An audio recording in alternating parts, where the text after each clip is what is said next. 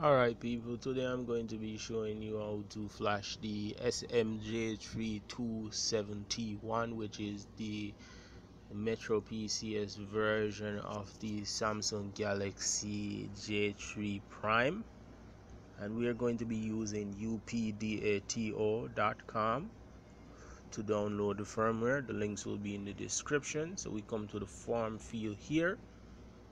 Hold on, there's the link. This is a form field, so we type SM-J327T. We select the T1 from the bottom here from the list. Alright, so here it is. There are 3 versions of the same firmware, but they're all the 7.0. They're the latest Android 7.0 update for this version. I'm going to be using this middle one here, which is the July 6, 2017 version with the July 6, 2017 for security update. So I'm going to hit download. Okay, you can see on the screen here, that's the Internet Download Manager. Sorry for the flickering on the screen. I'm not going to re-download the file. I'm just showing you that it downloads. That this is how you download the file. Right, it might look differently on your computer. I'm using Internet Download Manager, so you might be using your browser's download manager, and it will download at whatever speed that you have on your connection. So let's go back to the folder here. Let me show you there's the already downloaded file. I'm going to use WinRAR to extract it, so I'm going to pause the video and come back when it's extracted. Alright, so it's done. Here's the fully extracted folder. You can see all the files, the AP, BL, CP, CSC, and OM CSC. And the TMK there tells you that it's the T-Mobile, that file, the firmware is from T-Mobile. So I'm using Odin 3.12.3. You have to use this version because this version, you have to use this version. I will put a link to it in the description. If you don't use this version, the file will not be able to flash onto the phone. So you can see me using Odin to load up the files. You have to put the files exactly how they're labeled. So you select the BL for the BL, select AP for AP, CP for CP, just like how you see them.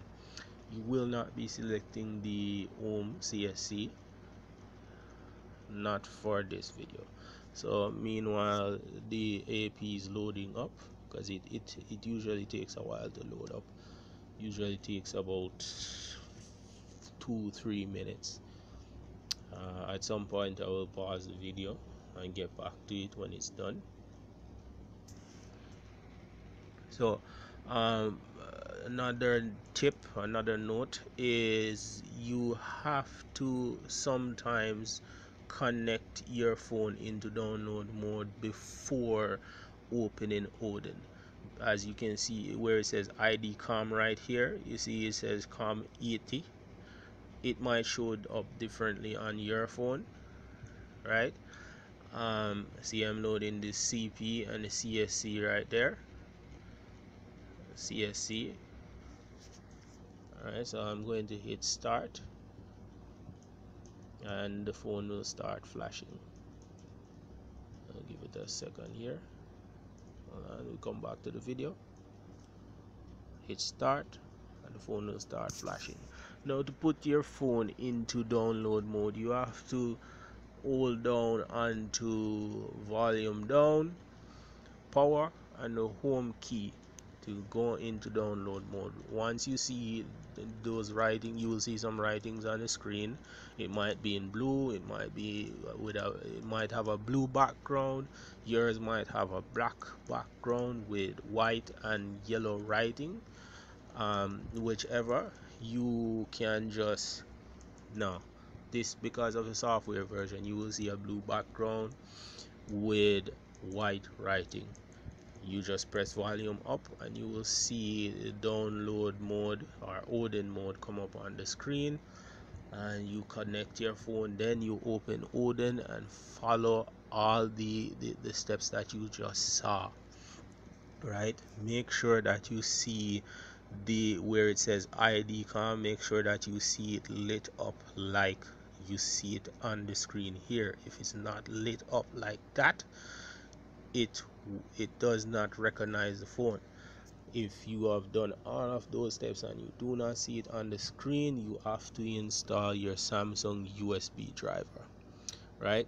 So you can see it on the screen flashing right here, and you're wondering what does this do. This is a way to update your phone. If you have this 6 point, say for example you have a 6.0 version, you want to upgrade to Android 7.0, this is the way to do it. Your phone has a boot loop. You have problems with things crashing on your phone, like the settings crashing every time you open something. It says system process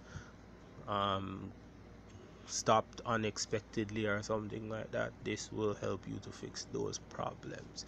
It will not remove FRP, so be sure to turn on developer options before you do this, or your phone will be stuck with FRP on it.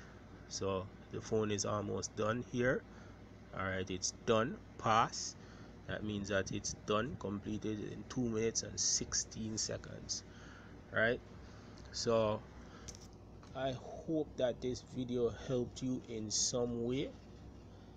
I hope that it helped to solve your problem, whether you have a boot loop or you have some kind of process crashing on your phone. I hope that it helps you. For any further questions, please leave a comment. If you need help with something, leave a comment. Like the video if this video helped you, or send me a message. Okay, thank you for watching as usual.